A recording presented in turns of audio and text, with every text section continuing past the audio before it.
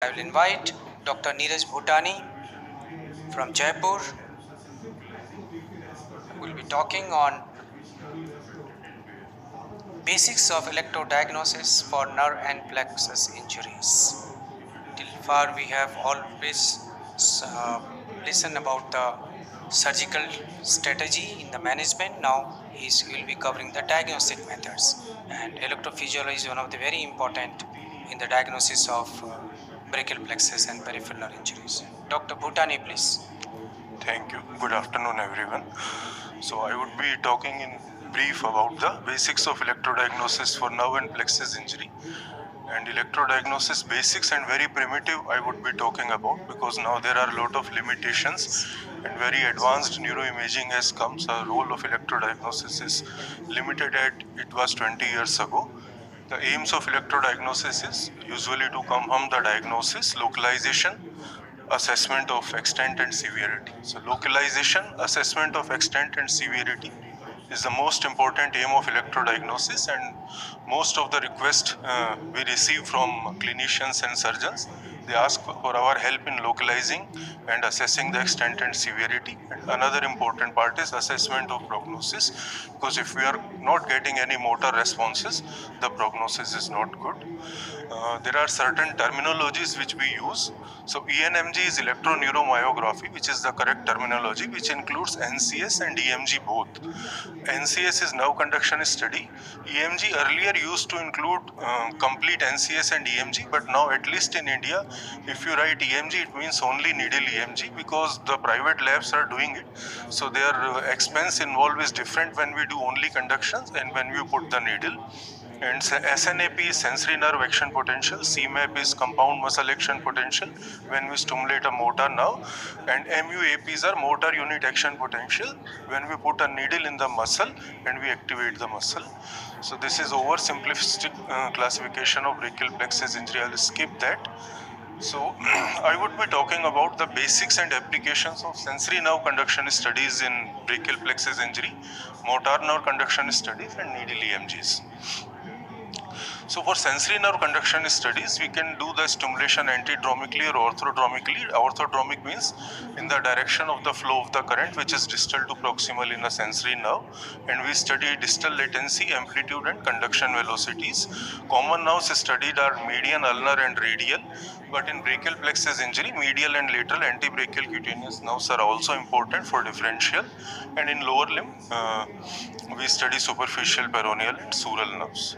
So this is a typical sensory nerve action potential. As you can see, this is the amplitude, this is the distal latency, and you divide distance and distal latency, you get a conduction velocity. And what are the applications of these sensory nerve and conduction studies? If you know the anatomy of the plexus, the electrodiagnosis will help you in localization.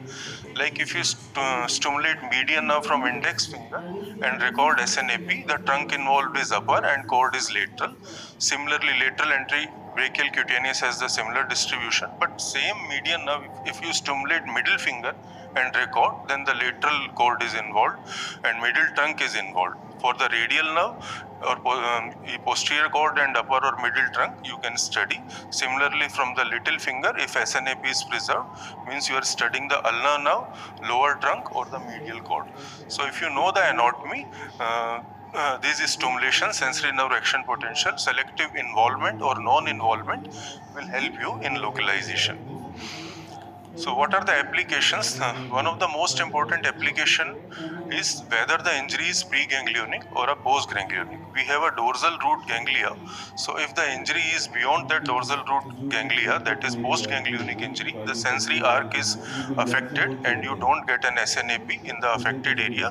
While in preganglionic injuries, because the sensory arc is intact, you get a SNAP in affected area. And then selective involvement may suggest site of involvement, like if a median and radial SNAP are preserved but medial antebrachial is affected, then it may suggest a lower trunk injury. Sometimes it helps you in the localization in particular nerve injury. Suppose there is a radial neuropathy but radial SNAP is preserved, so you know that the lesion is distal to the origin of superficial cutaneous radial nerve and just above the posterior interosseous nerve. And sometimes in various syndromes like anterior interosseous syndrome, median SNAP will be preserved. And this is another example I am giving how to apply it. Suppose median SNAP is absent from the thumb or index finger, involved is upper trunk, median SNAP is absent from middle finger, middle trunk is involved, and median SNAP is absent from ring finger and ulnar from little finger, then you have involvement of lower trunk. So this helps you in localization. This is the most classical application of SNAP, that if your injury is preganglionic, that is before the ganglia, SNAP is preserved, which is not there in motor nerve stimulation. So then we come to motor nerve conduction studies. This stimulation is always orthotromic, and nerve is stimulated at 2 points. One is distal and one is proximal, as against to the sensory nerve, and this helps us in getting a conduction block. Conduction block means a 50% drop in amplitude between two sides. We can study almost all motor nerves of brachial plexus. Some are easier to study. Like sensory, we study distal latency, amplitude, and conduction velocities. But in addition, we can study F wave and H reflexes also, which indicates more proximal lesions around the root. So this is a typical motor nerve conduction study. You can see this is a distal stimulation, this is proximal stimulation, this is amplitude, and you divide and take the distance, and you get the conduction velocity. So this is a normal CMAP.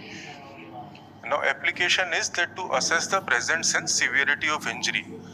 So I will show you the graphs first. So this is an axonal loss, where you can see that both proximal and distal, the amplitude has become very low. If injury is severe, the CMAP will become absent. Then you can study a conduction block. This is the normal. This is distal stimulation is normal, but proximal you see a more than 50% drop. So you know that the injury is between these two segments. And you can further do an inching method, that is you stimulate nerve every centimeter to localize the exact site of the injury, which we do typically in ulnar neuropathy at elbow. And then you can study the F waves, that is one you stimulate directly and get an M response from muscle, but the impulse go backwards also and again come back and stimulates the muscle. So because the impulse goes backwards up to the root, so we get two waves, one is M and one is F. So F is impaired means the lesion is at the proximal level. And then H reflex is similar to M, F wave, but the only thing is that it is studied in mainly lower limb, and dorsal root is also involved. So these are the applications, presence and severity of injury, and we can study conduction block. Then coming to the needle EMG, in needle EMG, a needle is inserted into the belly of the muscle, and muscle is tested in resting and activated condition both. And what combination of muscles we are testing depending upon the clinical suspicion or confirmation of the nerves which are involved. It's a most operator dependent procedure, and because needle is inserted, it causes some discomfort which is usually tolerated by the patient. What we study in needle EMG is we study, one is insertional activity when we insert the needle. Then we study the spontaneous activity when muscle is in resting position. Then we activate the muscle and some motor unit will start firing. Then we will do this MUAP analysis. We will assess their size, their configuration, duration, and then we further activate the muscle and study the recruitment, and after maximal activation study the interference pattern. So spontaneous activity, usually normal muscle will not show any spontaneous activity. Only abnormal muscle will show spontaneous activity. Among all these spontaneous activities, fibrillation potential and positive sharp waves are important in nerve injury, as they will indicate active denervation. Fasciculations, myotonia, complex repetitive discharges are usually seen in Antoine-Hall's disorders or muscle disorders. So most important for nerve injuries, fibrillations and positive sharp waves. So this is a fibrillation, initial deflection is positive, and this is a positive sharp wave. This is a fibrillation. So they both signify the same thing, although the configuration of wave is different. This is how we see fibrillation when there is an active denervation in the muscle. So how to apply it? Presence of fibrillation potentials and positive sharp waves suggest that the muscle is actively denervating, and this denervation will start variably from 8 to 20 days after the nerve injury. It will last up to 3 months, but occasionally it can last up to 9 months also. And what are the applications? Like paraspinal muscles, if you insert needle and if you show evidence of active denervation, it indicates a preganglionic lesion at the root level. Similarly, for example, denervation of serratus anterior will suggest a root level, but denervation of supraspinatus will suggest a proximal upper trunk level. And very importantly, in long flexors and extensors muscles of the forearm, if we study denervation in various muscles, it can help us in localizing as per their nerve supply that which nerve is affected and where. And similar, and like external carpi radialis longus, if it is spared means the lesion is more distal. Just for example, I am telling because the nerve to ECRL is quite proximal. Then we do MUAP analysis, which we activate the muscle and do it. Usually in routine EMG, we do it to ascertain between neurogenic and myopathic MUAPs. But in case of nerve injury, our purpose is to assess re-innervation. So this is a normal simple motor unit where one fiber is supplying 10 muscle fibers and you get a simple MUAP. And this is the basics of renervation or basis of polyphasia or long duration. You can see there is an axonal loss, so the motor unit is expanding. So it's like a simply if you have 10 ropes and 200 pipes to bind them, you will bind a bundle of 20 pipes in with each rope. But if you have only 4 ropes, you have to bind 50 pipes in one bundle. So your bundle is very big and deformed. And this is the neuropathic MUAP. Indicating re-innervation because motor unit has become bigger as opposed to in myopathy where motor unit becomes smaller. So this is we do mainly to study whether re-innervation is taking place or not. And this is interference pattern because of the axonal loss. You can see the decreased recruitment of motor unit and there is a gap in between which is normally not there. So timing of electrodiagnosis is important. MUAP dropout is immediate, but CMAP and SNAP may be initially preserved for 2-3 days and then they will begin to drop. And like I have said earlier, that fibrillation potentials may take some time to appear.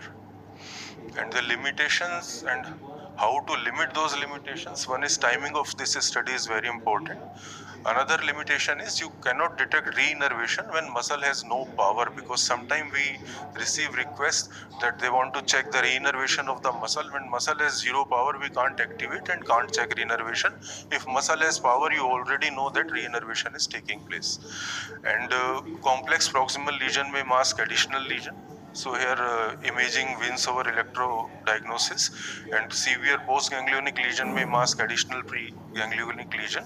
So we need a good referral note and a clear clinical question from the surgeon or clinician that what they want to know from EDX. So even if EDX is non-contributory, it can be clearly communicated that we cannot answer this question and you have to go by your other imaging modalities.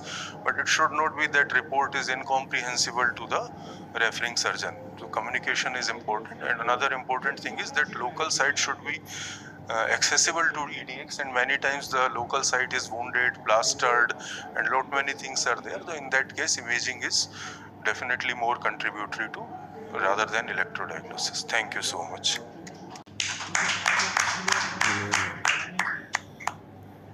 Thank you so much, Dr. Niraj. I have to say there were a couple of things that you mentioned in your presentation that I thought were extremely interesting. So one point in the last but one slide when you mentioned that a severe postganglionic injury may actually mask a preganglionic injury. And this is something that, especially for the young people,